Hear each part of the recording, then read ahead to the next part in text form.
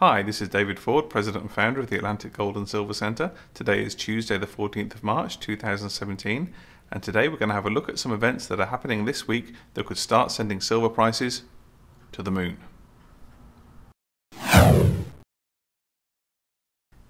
Now, during February, we saw quite a lot of people selling their silver. It's coming in, selling silver, also selling gold, and that is fairly normal for this time of year. We see people with tax bills, with bills left over from Christmas, and other expenses in the new year. We do generally see a little bit of selling of silver and gold during February, and the recent price rises, we've seen the price go up a little bit throughout January and February, have also encouraged some people who might have been thinking about selling, has encouraged them to cash out. However, that all changed for March. The last 2 weeks we haven't seen much gold buying, but we've seen a huge demand for silver. We have been selling out in both our stores. Demand has been very, very brisk. We are ordering stock in as fast as we can. As soon as we get it in, people are buying it and taking it away. People are back ordering stock because they know it's coming in, which means as soon as it comes in the stores, for example this week's silver maples, as soon as they're in the stores, they're all already sold out. So we are seeing very heavy demand last week and into this week for silver. Now, why are we seeing such a huge demand now? Well, we already have the background of continued currency debasement, increasing debt binges by Western governments. The fragility of the financial system is just getting worse, and many are worried that the end is nigh. So many trigger points seem to be coming up in 2017 that people are really starting to worry in a way they haven't done in the last couple of years. And we have many key events lined up this week. It's the Ides of March. Number one, we have got the US debt ceiling fiasco once again. The US Treasury will run out of cash on Thursday the 16th of March and will basically force departments of the US government to start closing down.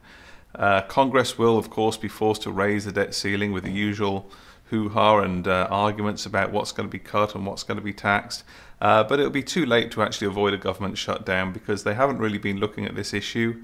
They've been focusing on Obamacare and the new incoming administration, so it's almost certainly going to have some sort of shutdown in the US government.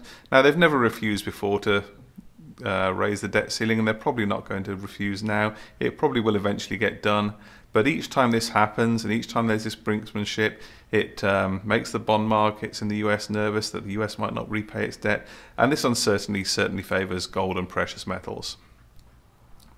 Number two, this week we have a Federal Reserve meeting, a two-day meeting, March 14th to 15th, and Yellen, the chairwoman, has been saying for quite some time that a rate hike may be appropriate at this meeting.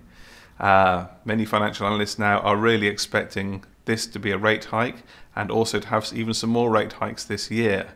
But according to their own numbers that are coming out of the US, the economy isn't strengthening. There's no real justification for hiking now as opposed to how the figures were 6 months ago, a year ago, 2 years ago.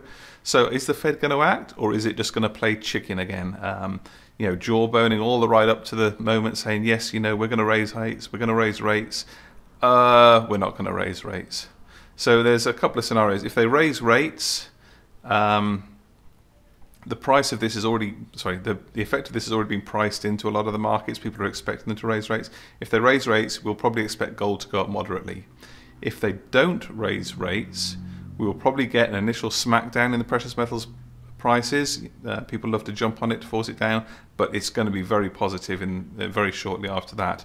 Not raising rates after promising to raise rates will definitely drive precious metals prices higher. Now, the third thing that's going on, over to Europe. There is a Dutch election on March 15th.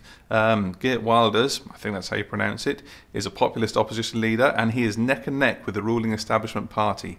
If he gets in, he's vowed to close the Netherlands borders, shut down the mosques, leave the euro currency, and leave the European Union politically as well. He is neck and neck with the establishment party, and in fact in some areas he's actually creeping ahead. So there is a good chance that this is going to really upset the apple cart in Europe. If Holland leave the European Union, the trickle that started with Brexit may turn into a flood of countries wanting to leave. And really, if this happens, the euro could be finished. A win for Holland leaving the euro, will be a crash for the the euro currency. If the euro currency goes down, the US dollar will go up. If the US dollar goes up, gold will go down. So we have very many different things happening this week, some which will be positive for gold, some which could be negative for gold. Also still in Europe is Brexit. Now, this will probably be a done deal this week. We have had all the preliminary stuff. We've had the legal challenge that went through a little while ago. There's just the last couple of hurdles that are probably formalities in the US House of Lords, equivalent to the Senate over here, and the UK government may be triggering Article 50 of the Lisbon Treaty, which is the formal declaration to leave the European Union, maybe Tuesday today or Wednesday this week. If that happens, it would finalise and legalise the departure, and then the UK and Europe have 2 years in which to negotiate any new trade deals they want to enact. If they don't negotiate anything, then everything that's currently in place just lapses and falls into disuse. Other items, there are a whole bunch of other reports, statistics, central bank speeches and things due this week, and there's a list behind me of all the stuff. Okay, so like I said, there's been a lot of buying so far in March, and this is silver which is not coming back onto the market. These are people who are buying and holding, putting it away for the long term. So we've had a very strong start to the year for silver prices. And so the question that I've heard before is, are silver prices going to the moon? Well, the answer is yes. The financial system and the fiat currency system that we use really is starting to be on the brink of collapse. People are very, very nervous all around the world. Now, we don't know when it's going to happen, but I'm pretty sure we're getting very close to liftoff. Thanks very much, and I'll see you again in a couple of weeks. Critical functions. T-minus 17 seconds and counting. 15, 12, 11, 10, 9, 8, 7, 6, start, 2, 1, booster ignition, and liftoff of the Space Shuttle Discovery, returning to the space station, paving the way for future missions beyond.